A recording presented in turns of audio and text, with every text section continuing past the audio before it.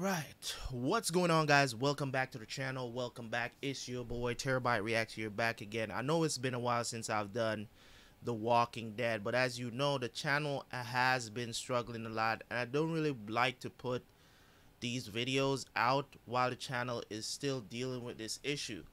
I want it to be dealt with, but YouTube is not helping me, so I've decided to just keep trucking on and see what happens, whatever. You know what I'm saying? They weren't, when notifications were working, they weren't really pushing my videos. And now that, you know what I'm saying, this is even worse than what it used to be. You know what I'm saying? Like, this is worse now for my channel because now my subscribers are not getting notifications when I put out videos. So how are they supposed to watch my videos if they don't know it's out, unless they actually go and check to see if I've put out new videos, which is tedious for anybody. Like, in this day and age, people don't have time unless they're really dedicated and love your stuff. They're not going to really do that to check to see if there's any new reactions out on your specific channel page. You get what I'm saying? People like to be notified about stuff. Even alarm systems these days are doing that with phones, and you know what I'm saying, having an alarm system in your home. Even they're doing that these days. But no, YouTube is gonna mess up things, and I'm not saying that this is for everybody or whatever. I don't know what happened, and I can't tell you what happened. The only thing that I can do is just hope that it turns around, and this is this is not an issue anymore. It's still an issue after 3 months of dealing with this. You get what I'm saying? After 3 months of dealing with this, I think somebody had made a suggestion and saying that, you know, ever since I did the live stream, the 4-hour live stream for the Snyder cut of Justice League, that could have been the problem or whatever, but that shouldn't have been the problem. I've taken down that video actually, and it didn't solve anything. So so in my opinion, I don't know, I can't talk to anybody personally at YouTube. So there goes in the problem there, because their customer service is basically you talking to someone over support chat. Because if you don't have a certain status, and even when you have a certain status, as in a lot of subscribers and stuff on YouTube, you still don't get a YouTube manager. Like, you gotta be handpicked to have a personal YouTube manager. You get what I'm saying? Which is absolutely ridiculous in my opinion, where you get, I don't know if it's special treatment or whatever. I think if you're gonna set a threshold for people to get that kind of personal attention in a business, everybody should be able to attain that goal. Not you just picking specific people that you like on the platform to give special treatment to. That's absolutely ridiculous, but that's neither here nor there. Let's get to The Walking Dead. Plenty of people has told me that this here episode is Negan centric, and it's one of the best episodes of season 10, so I'm looking forward to it. Of course, you guys know that Negan is one of my favorite characters in the show.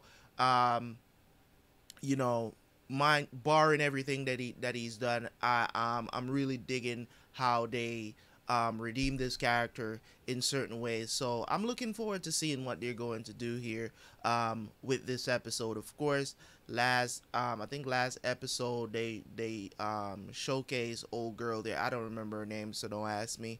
I don't remember her name right now, right? So it's like, you know, it's a situation where I don't know what's going to happen here, and I don't know what they're going to be flashbacking to, because I heard it's like a flashback episode.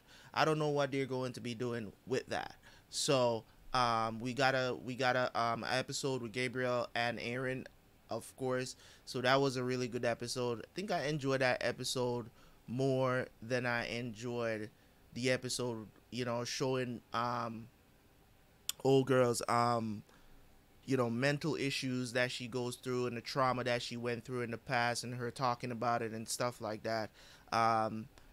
You know, and you really do have to say, like, do all these characters, do we need to know all of this about them? And in certain ways, yes, we do need, you know, a backstory in plenty of these characters, you know, and in you know what I'm saying, like a lot of people would probably not like the fact that if they go into season 11, right, if they go into season 11 and did this at the beginning of season 11, a lot of people would not have liked that. So so it's good that they're kind of getting these episodes out of the way when in a way it doesn't really matter, you know what I'm saying, like it in these that, like, people are dying for more The Walking Dead episodes, but I think the best thing that they did was do it now. You know what I'm saying? Instead of doing it later. But anyways, we're gonna jump in, and I will see you guys for the review.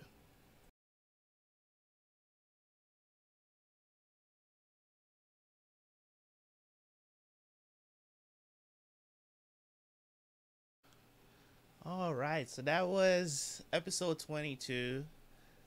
I think the name of the episode is "Here Comes Negan," and it's one of those episodes where you want to know about all of this. You want to know about all of this, and it could make things a little bit controversial too, because you know what I'm saying. Negan is a redemptive character in the story, and he told a little bit about the story. I was talking about it during the episode as well.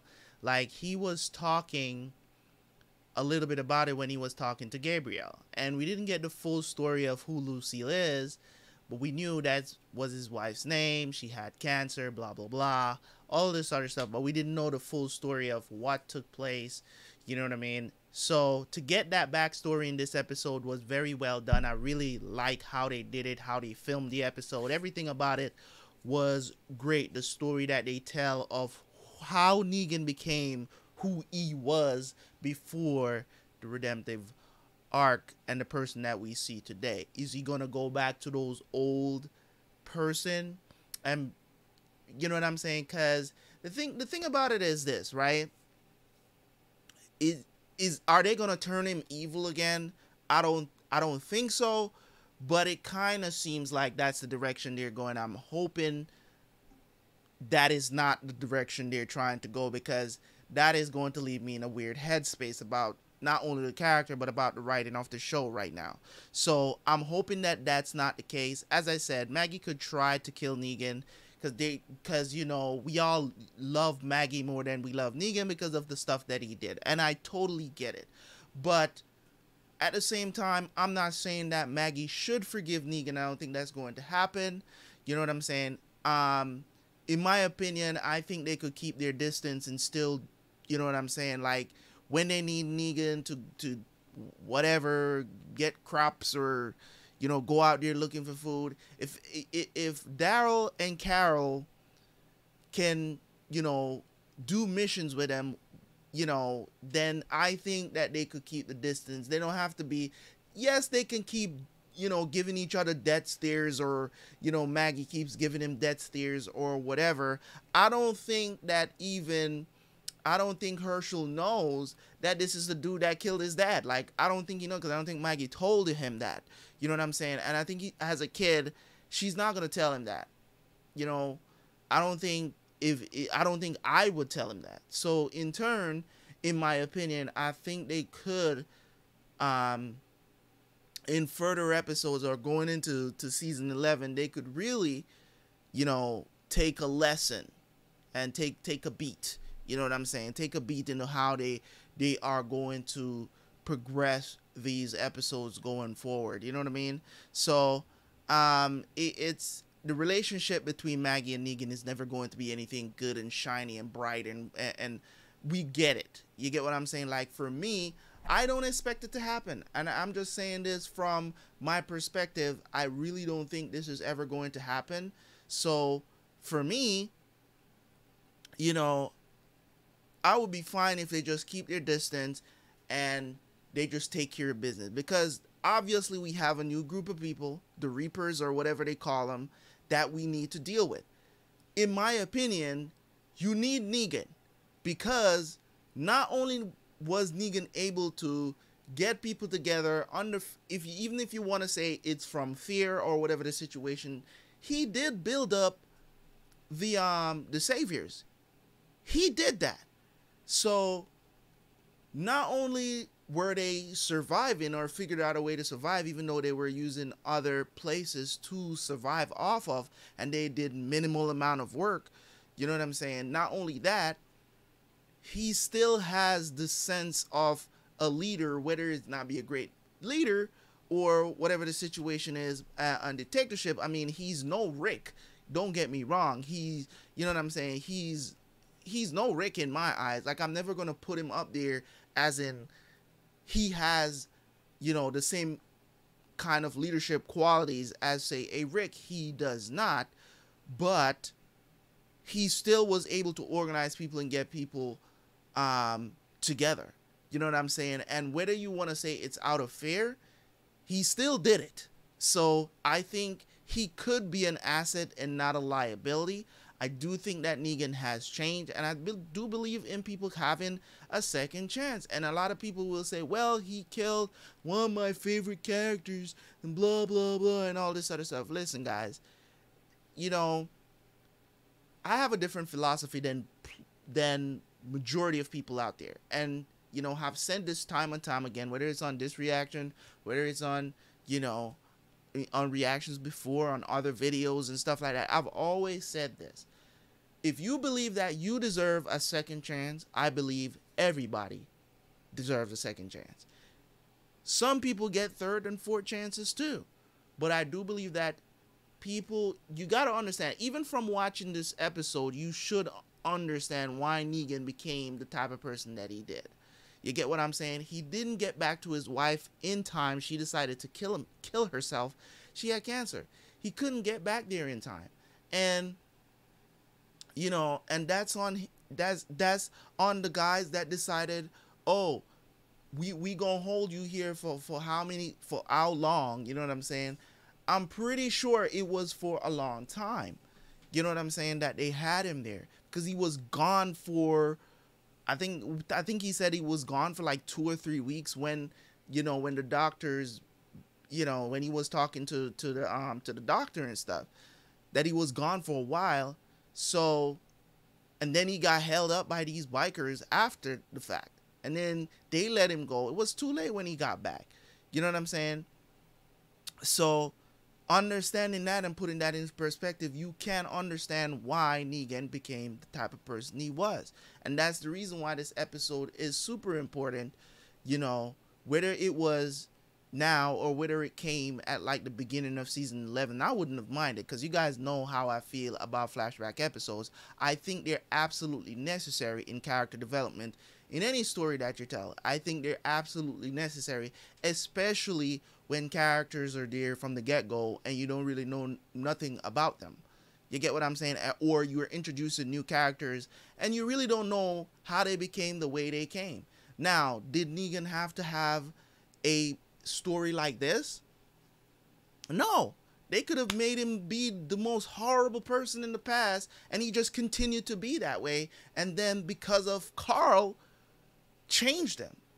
Same result. You know what I'm saying? It would have been the same result of who he is now, but they could have went a completely different route. They didn't have to make him, you know, basically a softie that lost his wife and just became an absolute terrible person. You know what I'm saying? And, you know, just having that miscued view of the world after that happening, it could, you know what I'm saying? That thing could trigger, I could see anybody being in that situation ending up in going Negan's path. Now, am I saying that it's the right path to take? But it is possible. You know what I'm saying? I like to use examples from other shows that I've watched. You know what I'm saying? And one of them I like to talk about is Naruto, which is my favorite anime of all time. And it's kind of like a similar situation here.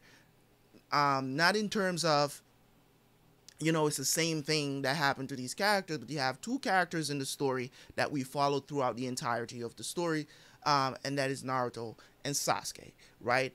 Two characters basically in the same situation, right?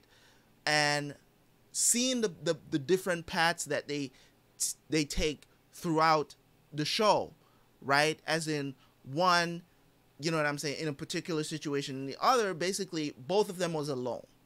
Basically, not having any family, right? I don't want to spoil just in case anybody's here that never watched the show.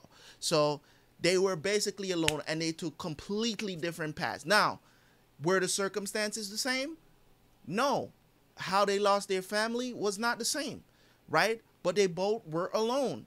As kids, they were both orphans, right? But they ended up going in two different paths they took. One took a good path, one took a bad path.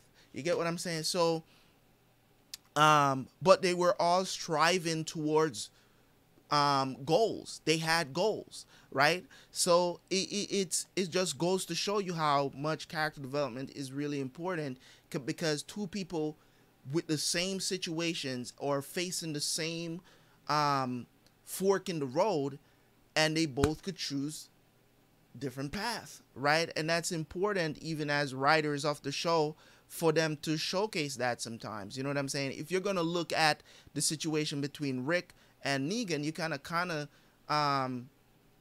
see the you know what I'm saying, similarities in their backgrounds as well. You know what I'm saying? Rick could have came out and being an absolute savage. He fought that for so long. You know what I'm saying? He fought against that for so long till you really actually started to believe that Rick was gonna go down a bad path sometimes. You know what I'm saying? But it didn't happen. He was on the edge. He was on the edge, but you know, he had people that kept pulling him back in. There was a while when I was like, yo, Bearded Rick is a savage, is an absolute savage. He don't care, because he realizes, you know what I'm saying, like, we are out here being hunted by the dead, but you have these people that have these miscued conceptions about, you know what I'm saying, these people who are just trying to get along with everybody, right? And they think we're soft. So now we're going to show them who we are when we get serious, right? And that was one of the times in the show where everybody was like, yo, this is the Rick I like to see. And I'm like, this is not the Rick I want to see. Even though I appreciate them going in this direction with Rick, it's not the Rick I like to see. I like compassionate Rick, because when you're a leader who's compassionate, you can see things which another leader would not see. You get what I'm saying? When you're ruling by fear, in Negan's case, you can see how that can be your downfall, because you can miss stuff. You get what I'm saying? But when you're ruling with compassion, everybody understands who you are, and it's not necessarily a dictatorship. You know what I'm saying? It's because we remember when Rick went into that mode, what happened? A lot of things happened that wasn't supposed to happen, right? So it is what it is. I enjoyed this episode very much so. Negan, I don't remember his name. But Morgan something. I know his name is Morgan. I can't remember his name. Anyways, I don't remember his real name in real life. Well, I don't remember all of it, but I know Morgan is somewhere in there. But yeah, but he definitely did an excellent job as an actor in this episode. It definitely showed a lot softer side of what he used to be, and what started to kill him. Because one of the things that he said during the episode that really got me was like, I do not want to get used to doing this. You know what I'm saying? Which is the whole taking out the walker thing.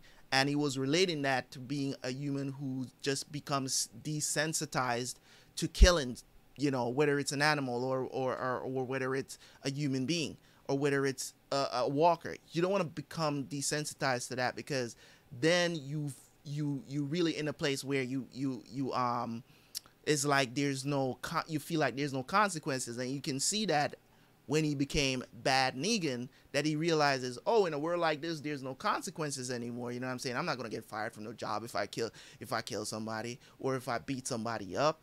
You know what I'm saying? I'm not gonna get fired from my job. There's not gonna be no consequences. Nobody's keeping score, as he said. So I could do whatever I want, pretty much. So when you're in that position and you see that, it's not the greatest outlook, but it is a miscued concept, you know what I'm saying, or view to have. But it was just an awesome episode, man. I like it very much. Glad that I got to see it.